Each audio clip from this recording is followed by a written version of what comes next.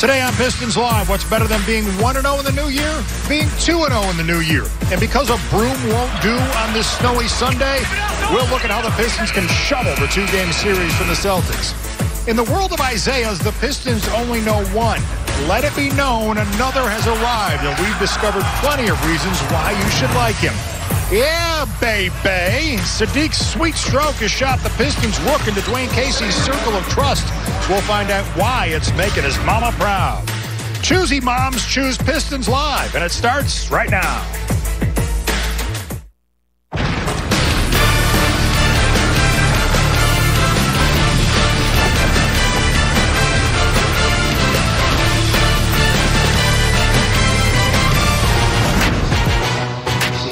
Who turned the lights on? The Pistons host their first matinee of the new season today in snowy downtown Detroit, where so far Jeremy Grant has shot lights out this season.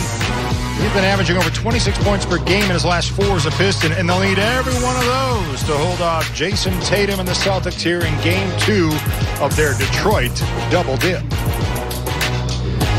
Well, good afternoon, everybody. Welcome inside Little Caesars Arena to Pistons Live here at the Ram Desk alongside one-time Piston and Celtic Grant Long. I'm Mickey York. The Pistons have emerged from the ranks of the NBA's winless, and now they'll get greedy and try to grab back-to-back W's. Like Friday, it won't be easy, Grant, but the Pistons should be helped by the return of Blake Griffin this afternoon. Hey, listen, it's almost like a back-to-back situation, almost like a playoff situation. Here's the thing that you have to understand. Blake Griffin is going to provide a different look, a player who can shoot three-point shots that they did not see in Game 1. You have to address Blake when he's on the floor. He's another guy, another prong attack, so to speak, that he can also get into the post and provide strong post play.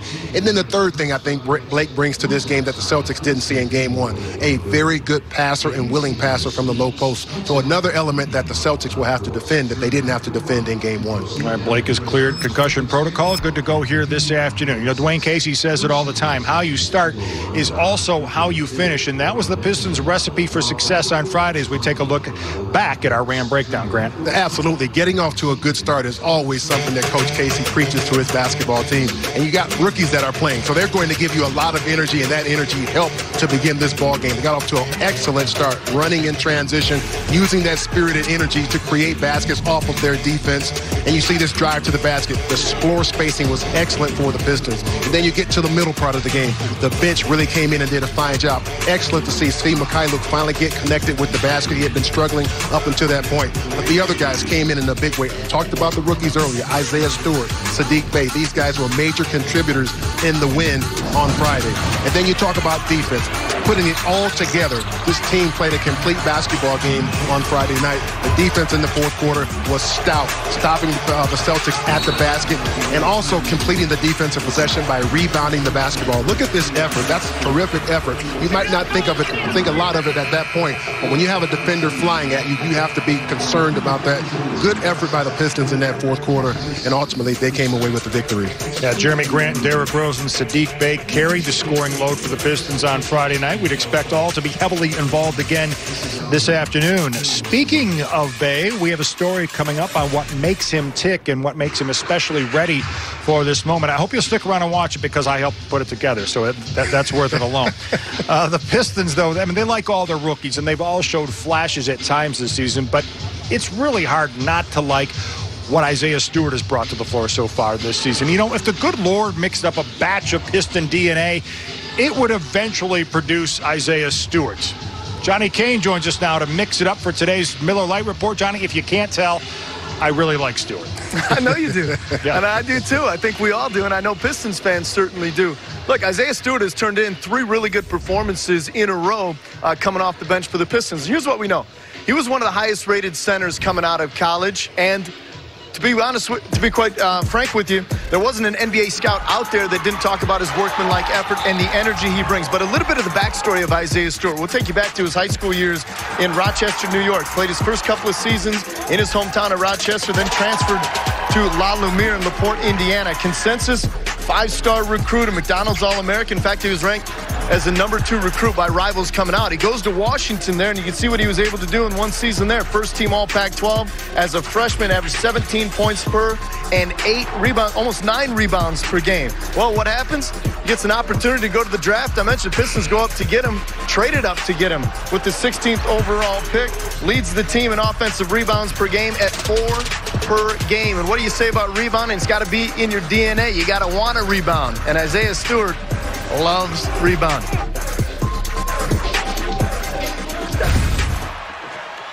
I love rebounding the ball. Something important, and I know it's going to be important for his team as well. And I feel like we control the boards. You know, I'm chasing after the ball. You know, even on the O glass, you know, I'm trying to get every rebound. It's just, to me, that's exciting.